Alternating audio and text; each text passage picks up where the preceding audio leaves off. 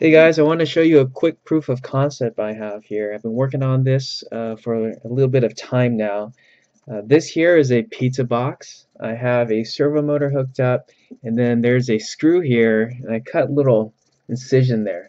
What this is going to allow me to do is that as I control the motor, this top of the box is actually going to open and close. So I call this guy my pizza box monster. And over here we have a breadboard, a RC filter here. We have my Arduino, and this here is a potentiometer, a bit, and then a connector bit here. Okay, so all this here allows me to record in a sequence of movements on the motor and then play it back. All right, so I'm going to demo that right now. All right, first thing I have to do is actually record the movement. Okay, so I'm going to control the movement here with this potentiometer here. Okay, all right, let me set up the recording right now. All right, so this is you can't see it, it's on my computer, but once I enter in the right code, it's going to start recording. Okay, all right, it's recording. So I'm going to go 1, 2, 3, 4, 5, 6.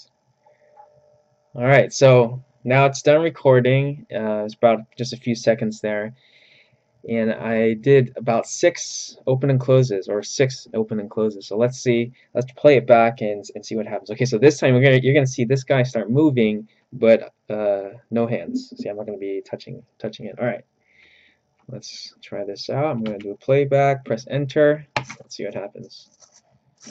1, 2, 3, 4, 5, 6, and then it ends up open. All right, there you go. So see, it's a little bit rough. You'll see it's not super stable in terms of the movement, and part of the reason why is because of this RC filter I made. It's a little bit crude. It's not, refined, but we can work on that later.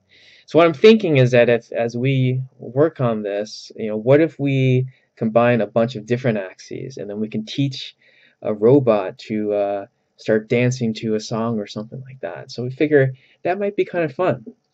All right, that's it for now.